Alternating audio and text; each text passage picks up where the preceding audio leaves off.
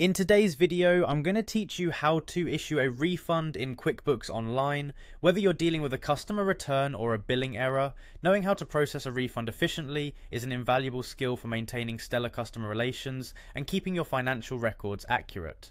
So, let's get started. First, you'll want to sign into your QuickBooks Online account. Click on the Sign In button and then choose QuickBooks Online from the options provided.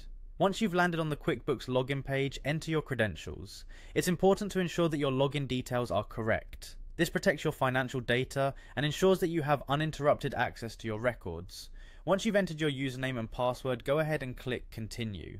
After logging in, direct your attention to the QuickBooks Online dashboard. Here you'll find a wealth of accounting tools. Now locate and click on the New button, usually found on the left-hand sidebar. This button is your gateway to creating a whole host of transactions, including refund receipts. When you click on New, a drop-down menu should appear.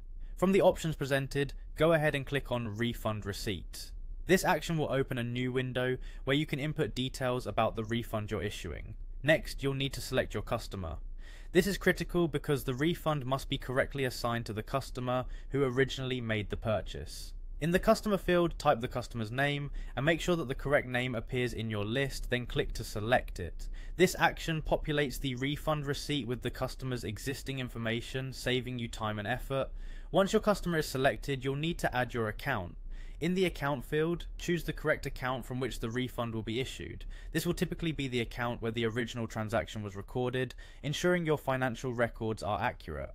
The next step is to add the product or service that is being refunded. In the product or service field, select the appropriate item. It's worth double checking the details here to ensure that the refund aligns with the initial purchase. This consistency helps maintain clear and orderly records.